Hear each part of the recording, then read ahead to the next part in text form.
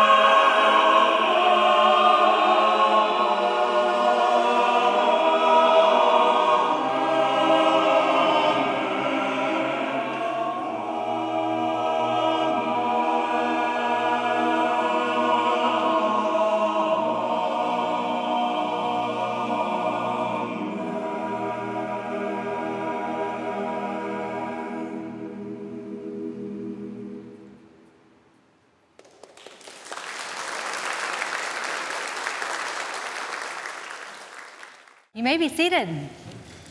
In preparation for the message, Matthew 15, 23 through 28. Jesus did not answer a word. So his disciples came to him and urged him, "Send her away, for she keeps crying out after us." He answered, "I was sent only to the lost sheep of Israel." The woman came and knelt before him. "Lord, help me," she said. He replied, "It is not right to take the children's bread and toss it to the dogs." "Yes, it is, Lord," she said. "Even the dogs eat the crumbs that fall from the master's table." Then Jesus said to her, "Woman, you have great faith. Your request is granted." And her daughter was healed at that moment. Amen.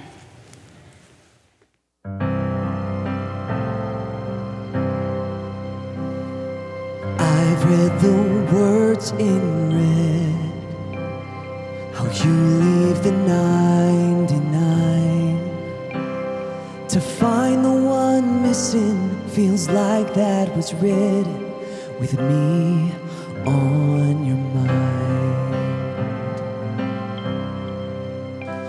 And the prodigal son who ran, leaving his home behind. The part where the father came running to me. Did you say that with me on your mind? Who am I that the king of the world would give one single thought about my broken heart? Who am I that the God of all grace wipes the tears from my face and says, come as you are? You paid the price, you took the cross, you gave your life, and you did it all with me on your mind.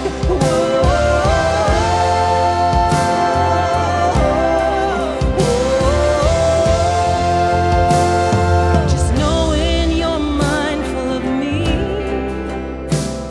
just knowing you call me your child, well, it's flooded my soul with unspeakable hope. Thank you, Lord, that it's me on your mind.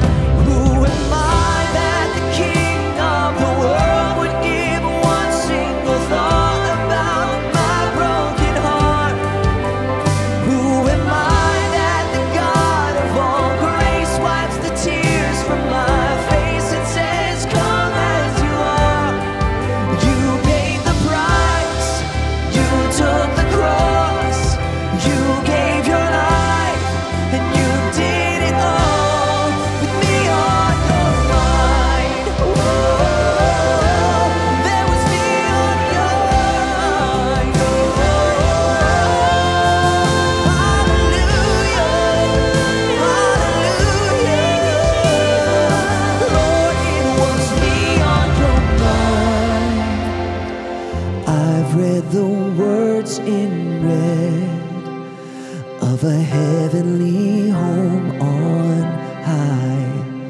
You're preparing a place where the sorrow's erased, and when I stand before you, I'll find all along it was me on your mind. Am I that the king of the world would give one single thought about my broken heart? And who am I that the God of all grace wipes the tears from my face and says, come as you are?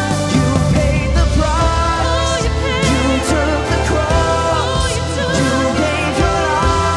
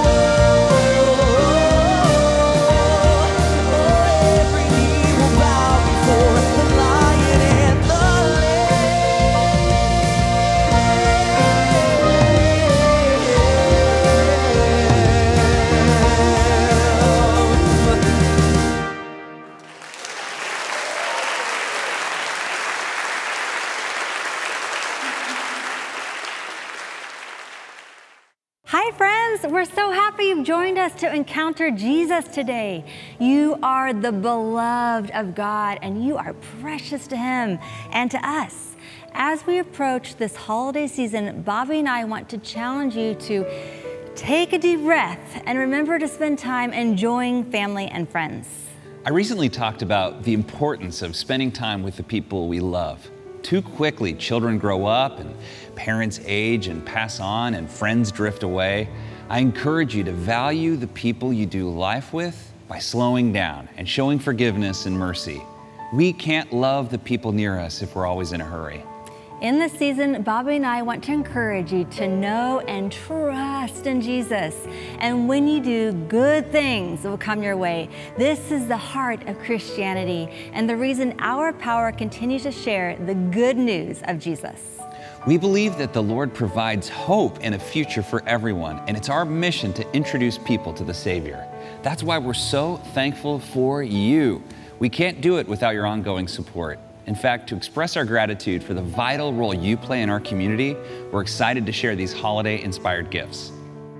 To help you prepare for the holidays, we're excited to unveil our brand new 2022 Angel Ornament.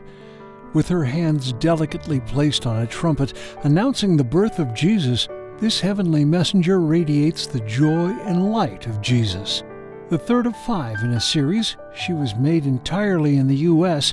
and is yours with a generous gift of $20 or more. Along with the angel ornament, for a generous donation of $150 or more, we're excited to offer the exquisite Holy Family Nativity wreath for your front door or wall. This colorful wreath features a finely crafted Holy Family in the center, surrounded by a festive mixture of greenery, pine cones, berries, and ornaments. Our prayer is that these special keepsakes will be a source of joy and a constant reminder of the light of the world who brought perfect love to us. Call, write, or go online and request the 2022 Angel Ornament for your gift of $20, or for your gift of $150 or more, will also include the Holy Family Nativity wreath. Our prayer for you is to know that you are God's treasure. May the Lord comfort, uphold, and encourage you as you lean into His truth. And may all your worries be transformed into heartfelt worship. Remember, as always, God loves you, and so do we. Well, whoever you are, would you stand with me? Hold your hands like this as a way of receiving from the Lord. Let's say this together. I'm not what I do. I'm not what I have. I'm not what people say about me. I am the beloved of God. It's who I am. No one can take it from me. I don't have to worry. I don't have to hurry. I can trust my friend Jesus and share His love with my neighbor. Thanks. You can be seated. I want to begin by talking about the luckiest thing that ever happened to me. I've had a lot of luck in my life. Man, I am lucky that I was born in America, in an industrialized Western free country like this, full of opportunity. That was a lucky thing. That's not the luckiest, though. I have great parents and step-parents and cousins. I have parents who love me, grandparents who love me, a great family. Wow, that is lucky, not something everybody gets. But that's not the luckiest thing that ever happened to me. I'm an avid fisherman. One time I caught a 271-pound thresher shark, and I reserve the right to tell you that at least once a year. That was lucky, but not the luckiest thing. The luckiest thing that's ever happened to me is that someone invited me to follow Jesus Christ, and I chose to do so. I would trade everything I have, everything, for that one thing. You don't understand. This is the luckiest thing, the best thing that can happen to a person is to know Christ. When you know Christ, everything else in your life begins to change. And most importantly, you have an assurance in your heart. There's this looming fear of death and aging that all of us face. But confidence in Christ either dulls that or just takes it away completely. And so I want to encourage you today. Many people just don't make a decision. They're not against God or for God. They're not religious or not religious or anything. They just kind of waffle, and that's a very normal human thing to do. I did that. But at some point in life, you have to make decisions if you want your life to change. Decide today to follow Christ, and you will say in a couple years, that's the luckiest thing that ever happened to me. I want to encourage you to do that. If you made that decision today, or maybe you're watching on television, shoot me a text at the number on your screen, and text me the word hope. And that way I can know that that's you and I can pray for you. Like, why does he want me to text that? To be honest, it's just a personal goal I have. I want to keep track. It's been said, you do what you measure. And I think one of the most important things I can do is invite people to be saved. So if that was you, plug into a good Bible-believing church. Maybe get baptized if you haven't done that. Make some friends who can help you grow in your faith. I recently was in Holland, one of my favorite countries. And, there's a lot of things I love about America, but there's something I hate, and that is the infrastructure here. Every European who visits tends to tell me, how do you get around in this country? And the answer is, you drive. That's it. There are buses and trains, but they stink, both literally and figuratively. Netherlands has this wonderful thing called a bicycle. Have you ever heard of it? They all have. And actually, the whole country is so wired for bicycles. We go all the time, but this recent trip we did, we had a little bit of a slower time, and we were able to relax a little bit. And we rented a couple bicycles, and we got to experience, Hannah and I, Netherlands, the way you're properly supposed to experience it, and that is on a bicycle. I could not believe how they had bicycle highways, bicycle stoplights. And very often the bicycle lanes would have tunnels or it'd be separated from the main road with gardens. You could get anywhere on a bicycle. And they were good at riding bikes too. Think of how healthy these folks were. I remember riding into town on my bicycle and an 80-year-old lady just went zipping on by. And I thought, wow, she's in good shape.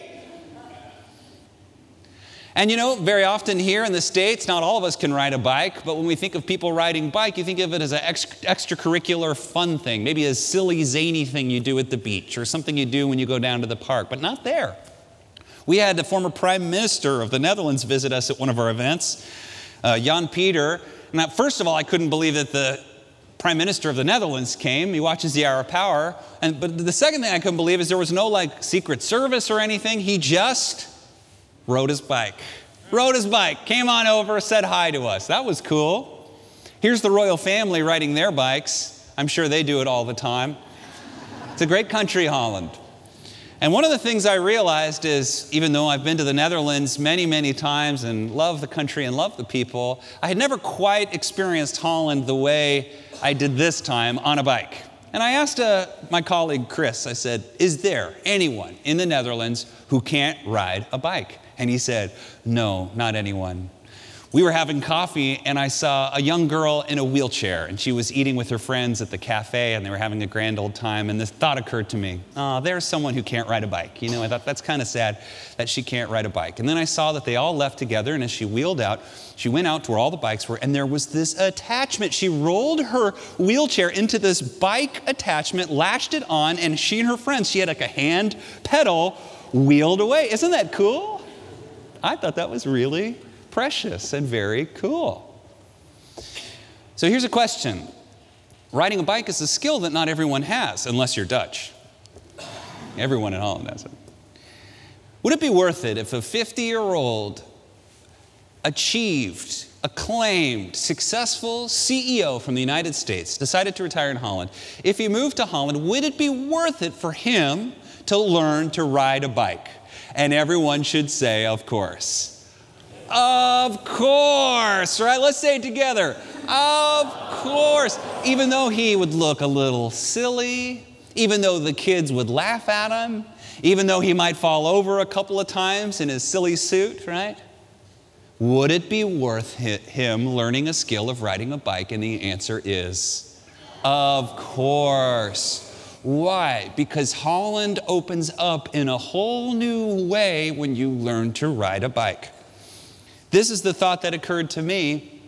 Many of us have so much of life that would open up, but the thing that stands between us and that life is a set of skills.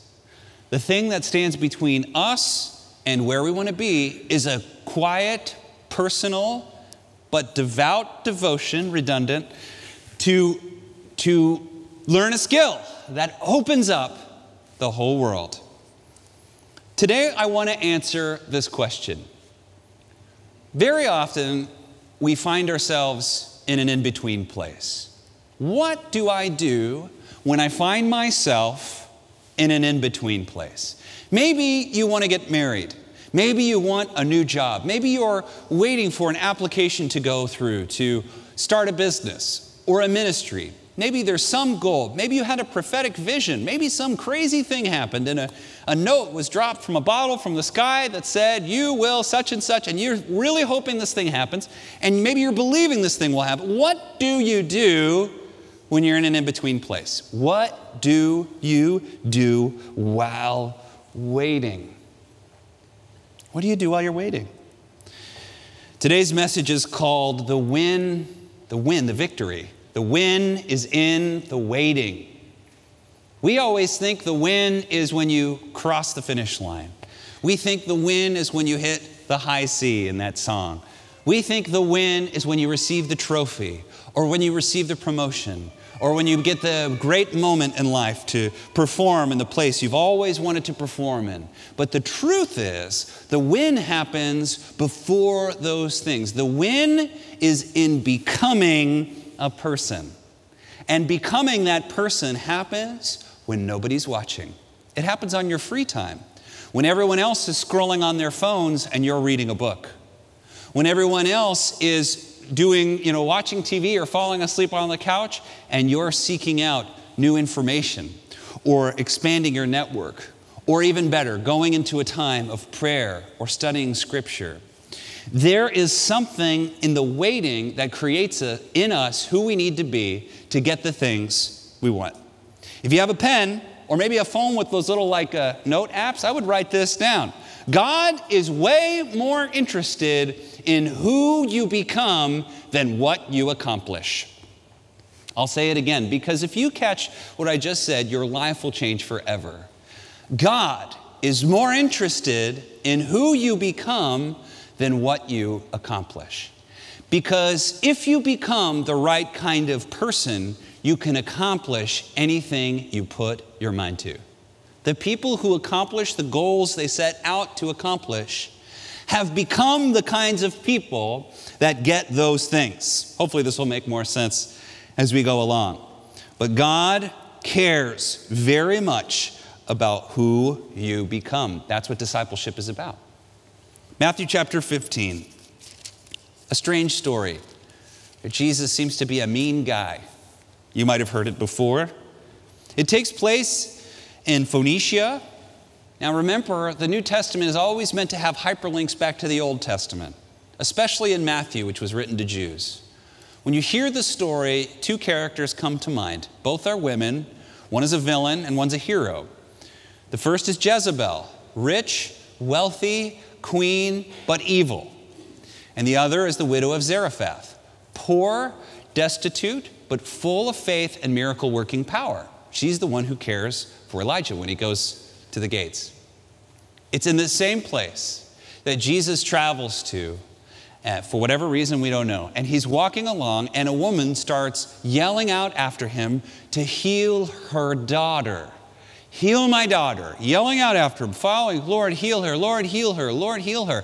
Until finally, Jesus' college-age disciples say, will you tell her to shut up? You have to read it in Greek to see that bit. And he says, send her away. Let's read it together. Matthew chapter 15. Jesus did not answer a word. You ever feel that way when you're praying to God?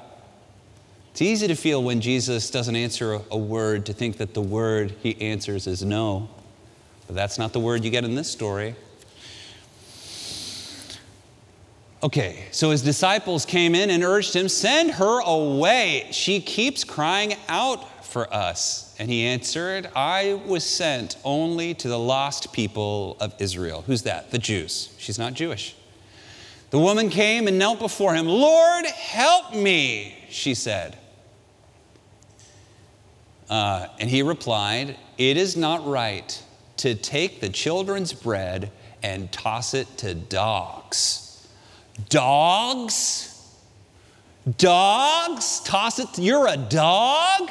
If that sounds bad in English, I promise you it sounds like 1,000,000 times worse in Aramaic. It's obscenely offensive to the max, incredibly offensive. Dogs? She wants him to heal her daughter and he calls her a dog? Goes right over her head. Right? He says, it's not right to take the children's bread and give it to dogs. She says, yes, it is, Lord. Ooh, talking back to God. Yes, it is, Lord, she said.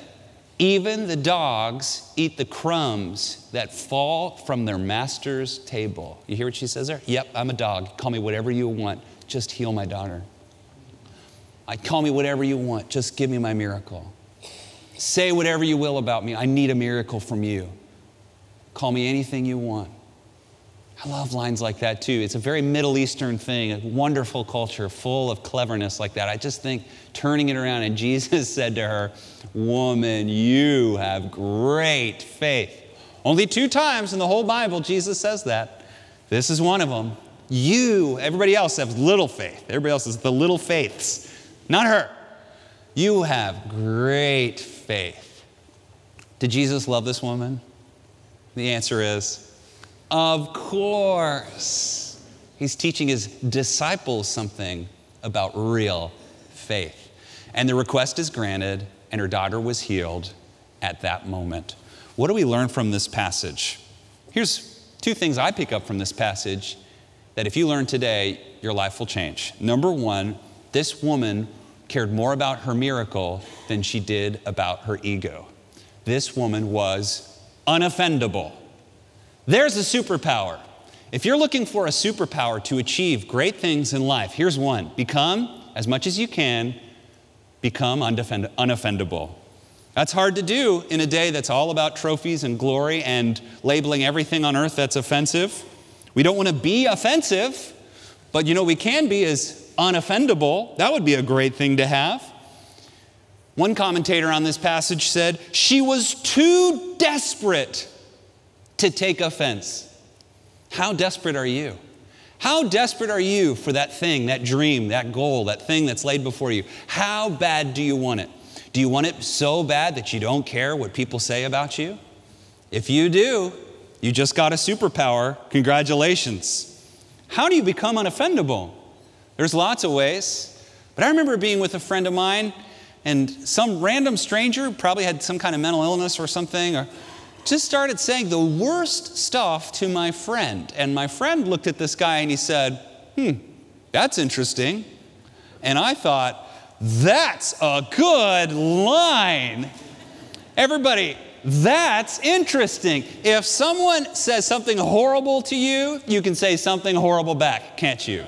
If someone says something horrible about you, you can mull it over and not sleep all night, right? Or here's something that can happen. If someone says something about you, or you hear that they said something about you to a third party, that's even worse, isn't it? Here's something you can say. That's interesting.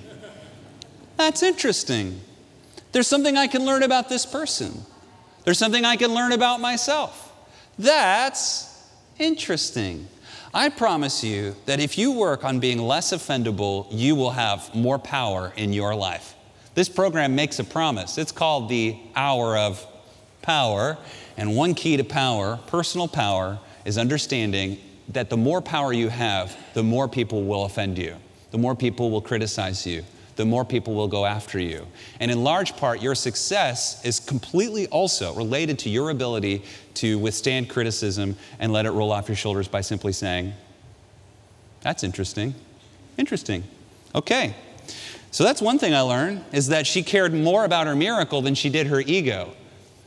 Her desperation for a miracle was greater than the offense. Number 2, Dr. Schuller said it best, God's delays aren't God's denials. Right? Jesus is walking around. She keeps saying, Lord, heal my daughter. Lord, heal my daughter. Lord, heal my daughter. Lord, heal my daughter. Heal my daughter. And what does he say? Not a word, until his disciples say, tell her to shut up. It even sounds like a no at first, isn't it? She just will not accept a no. God's delays are not God's denials. Maybe you're crying out to God and you're asking him for something, but it's just silence. It's just silence. Sometimes what God is doing is giving you a space to become a different kind of person. And this is the key to everything I want to say today. The win is in the waiting. The win is in the in-between. The win is taking your eye and fixing it not so much on a goal, an achievement, as much as becoming the person who can get that kind of achievement. It's such a subtle difference, but it makes all the difference. What do you do when you're waiting for God? You work on you. You develop in yourself the skills, the knowledge, the ability, the network, the spiritual life, the things you need to attain what you want in life. You can grow. You can grow as a leader. You can grow in your language and vocabulary skills. You can grow all sorts of skills. You can grow in your spirituality. You can study people. There's a good discipline, studying people. You can develop good friendships. Yeah, you're going to take things off of the friends that you have, all the good things and bad things. It will rub off on you. These are things that you can do in the in-between. You know, nobody is born with leadership skills. Nobody is born with language skills. And if you want to be different than and get what everybody else isn't getting, you need to become a different kind of person, and you can today. Nothing's stopping you from making a decision to become who you need to be to get what you want to get. I am your friend. Let me tell you something. I am giving you some really good advice that will change your life forever. Become the kind of person you want to be. Joseph was given a dream. You remember that. A wonderful dream. But he had no idea the kind of person and the kind of suffering he'd have to go through to become the kind of person to get what he got. You have to go through a lot to become a great leader. Moses had no idea, right, of the kind of, he had to become a totally different kind of person. He had to not be a prince anymore. He had to be a shepherd. And how old was Moses when God called him to free his people from Pharaoh? Do you remember? If you watch the movies, you think, 30, 40, maybe 50 with some steroids, right? Looking a little bit buff, nice jawline, perfect teeth, great teeth in those days. No, sir. No, sir. Moses was an 80-year-old shepherd, remember? He was a prince and he lost everything, and he was a shepherd. God needed a shepherd, not a prince. He had to become a different kind of person. Before Israel was promised a land, remember? But before Israel received the promised land, they had to become a different kind of people in the wilderness. Saul, no doubt, thought he was doing good work for God, but Saul had to become Paul before he could do what he was called to do. God is looking for you in the waiting to become the kind of person first. Work on you. There is an inherent need in every single person for progress. Here's something that you may not have recognized about yourself, but the second I say it, you'll know it's true. All of us want a sense of progress in our personal progress in our lives. And the way most people measure personal progress is with personal milestones. You get married. You have kids. You get tenure at your school. You get partner at your law firm. You get a promotion. You get the ideal job. You sell your business, whatever. You have these things in life. But the problem with these milestones is they're not always within your control. And they don't happen every day all the time. So if enough time goes by without a great musical performance or without a great whatever, enough time goes by, the sense of meaninglessness in life grows. Because the meaning of life, really for many of us, is about progress. But here's something that you can control. See, all those things I talked about are outside progress. That's the stuff people can see.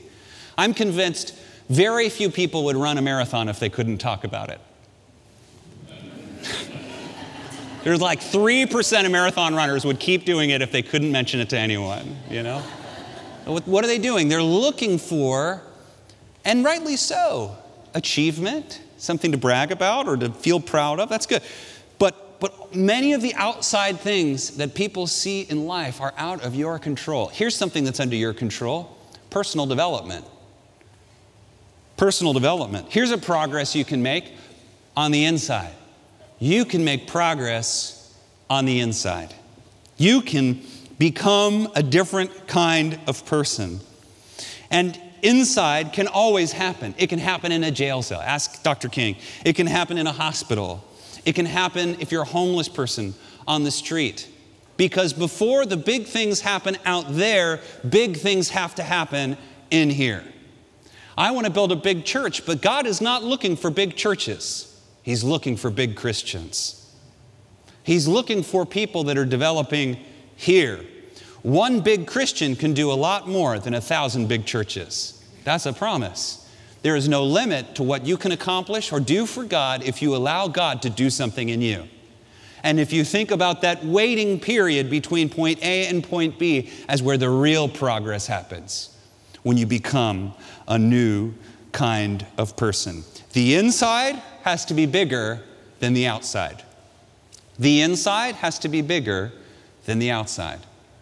Almost every single person who wins a fortune in the lottery loses all their money, ends up in debt, breaks up their family, or dies of a drug overdose in almost every single case. And there have been many, many studies. People who win the lottery, their lives end up worse 5 years later. Why? Because what's on the inside is not what's on the outside. The fortune is bigger than the person, you see? And what has to happen is the person needs to become bigger than the fortune.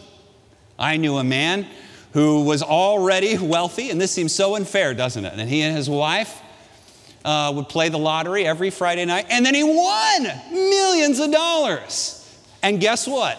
He turned that millions into millions of millions of millions. Why? Because the person was bigger than the fortune. He was a CPA, so he knew how to handle money. The bigger thing on the outside must be bigger on the outside than what's on the inside. I often think about this. Do today's college students, what do they want more? A diploma or an education? That's a good question, isn't it? If you had to choose between the certificate or the education, what would you pick? Here's how I used to think when I was in college.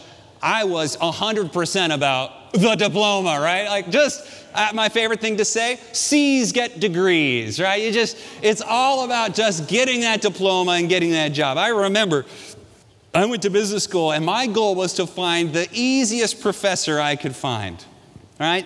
The ones who gave the least amount of homework, the ones where you could definitely get an A, no problem. I still remember it was a business degree. I got a financial professor. When we were getting ornery, he would just give us the answers on our tests. Can you believe that? He seemed burned out, by the way. Can I tell you, that was everyone's favorite professor. But what a disservice he did to us in our foolishness, in our immaturity, that we think a diploma matters. Diplomas don't matter.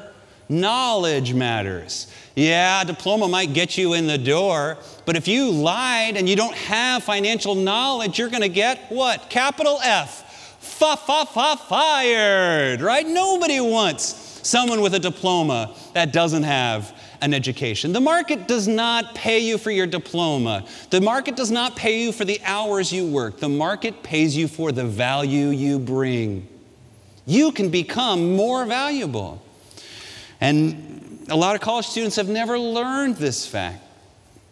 There's a professor named Maitland Jones. A story just came out in the New York Times about an organic biology professor at NYU who was apparently a really nice guy. His colleagues liked him. He wasn't abusive. He didn't shout at students, as far as I understand. But it was really hard to get an A in his class. And students didn't like that. So 82 out of 350 of them signed a waiver asking to get him fired because they couldn't get an A. And guess what? NYU fired him What is happening? And even though there was an outcry of other students, the ones who got the A's, I'm sure, the ones who did the work, the ones who had what it took, the ones who didn't make excuses, they cried out and said, what are you doing? This is NYU, one of the most prestigious universities. This isn't UCLA.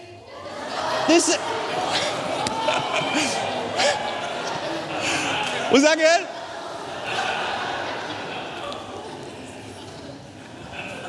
Just kidding, Mark. Where did Mark go? I'm sorry, my friend.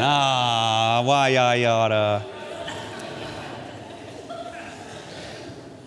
When prestigious universities are firing their professors for making organic chemistry too hard. You know who takes organic chemistry, don't you? They're called doctors. They're called physicians. Can I ask you a question? Do you want the doctor who got an A in that guy's class, or a doctor who signed the waiver that said I deserved an A? I bet I know which one you'd pick. I know who I'd pick. See, the education matters more than the diploma. The person matters more than the achievement. You see? It's about becoming someone. I saw an article recently that said, yeah, prices are coming down on homes, but unfortunately you millennials, I'm a millennial, will never be able to buy a home. Everybody repeat after me. Hogwash.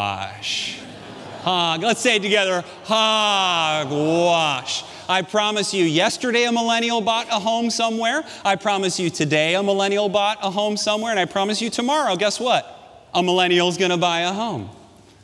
See, the people that are not going to buy a home are the people who read articles like that and believe ideas like that. That's the idea of an excuse. It's a new thing you can blame. But nobody really wants a good excuse. Most people want a good house. Am I right? So here's a good goal. Here's a good goal if you're a millennial. I want to buy a house. That's a good goal. Here's a better goal. I want to become the kind of person that can buy a house. Do you see the difference between those two things? And you say, well, what's the kind of person that can buy a house? Well, that's a good question. Why don't you make a list of the kinds of millennials that can buy a house? You might put Mark Zuckerberg up there. I immediately can hear everybody's eyes roll. Oh, God. Right? Okay, fine. Work your way down, right? What is the kind of person? You can make a list of all types of person. You probably know a person who can buy a house. And now you begin to ask a better question. How do I become the kind of person who can buy a house? Ooh, here's a better question. How can I become the kind of person that can buy 3 houses? See, now you're thinking like a Schuller. See, that's a Dr. Schuller, not me. I'm talking about Grandpa. That sounds arrogant, and it is. You see, it begins here, friends. It begins here. It begins not in the goal of what you accomplish. It begins in the goal of who you become. Here's a good question. Here's a good goal. I want to get married. Here's a better goal. I want to become the kind of person everyone wants to marry. I remember in college, there was a gal that I thought was, she was cute, I guess. Didn't really, to me, I hate talking about people's looks, but guys went crazy for her. I had one guy that told me a part of his body he would cut off if he could marry her. It was his left hand. It was his left hand. He would cut off his left hand, and I believed him. And so I said to him, my friend, I don't think she wants to date someone without a left hand. Why don't you just ask her for her number? And he said, I already did. And she said, no, thank you. See, there's something about that girl that made her alluring to people that wanted to marry her. She had her pick of the litter because, so here's a good goal. Become, if you want to get married, become someone that everyone would love being married to. Here's a goal, good goal. I want to have children. Here's a better goal. I want to be an amazing father. I want to become an amazing mother. Here's a good goal. I want to start a ministry. Here's a better goal. I want to become the kind of person that everywhere I go, somebody receives a touch from the Lord, that everything I say inspires or encourages people. I want to have the kind of skills and understanding of the Scripture to communicate it effectively to everyone I meet. That's a great goal. See, someone like that doesn't have to try and start a ministry. A ministry just evolves and develops around them. Are we getting it? Some of you are getting this, I can tell. Some of you are seeing that the slight difference in goals from I want to get this to I want to become this is the biggest change you can make in your life. And that always happens, almost always, in that waiting period, in the free time period, in the time when everyone else is just bored and trying to be entertained. When you do something there to become a different kind of person, everything changes.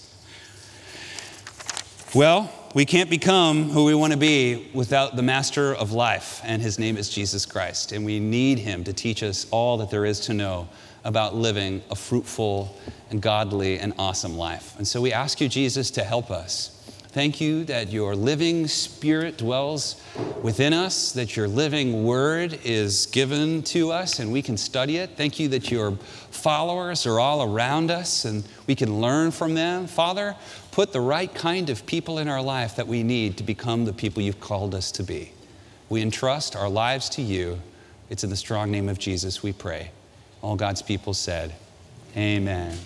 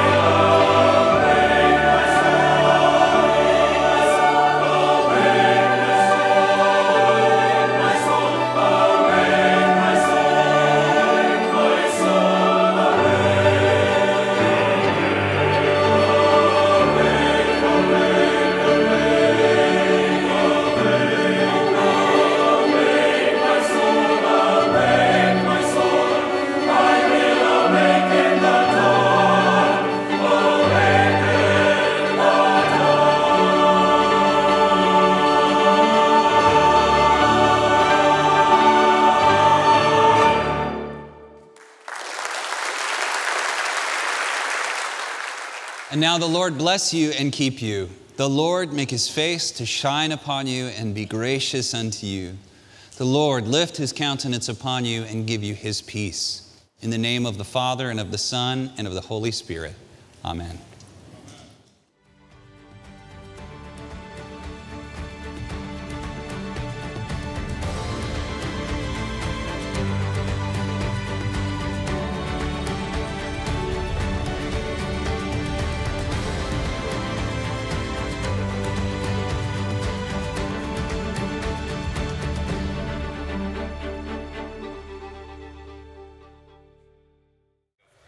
Thank you for watching Hour of Power on YouTube. We hope this message encourages you. Like and subscribe below for more encouraging content.